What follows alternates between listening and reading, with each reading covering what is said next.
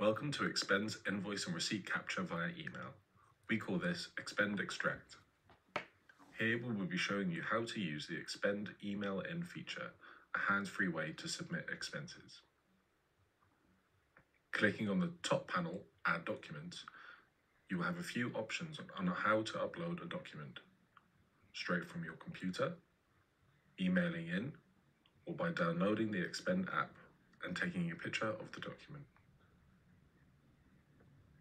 In this video, I will focus on the emailing in feature of the flow.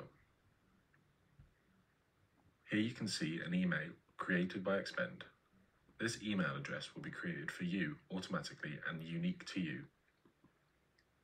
If you have regular invoices from suppliers or subscriptions that fall into your regular email account, simply set up a forwarding rule to this email address and the document will appear within your inbox.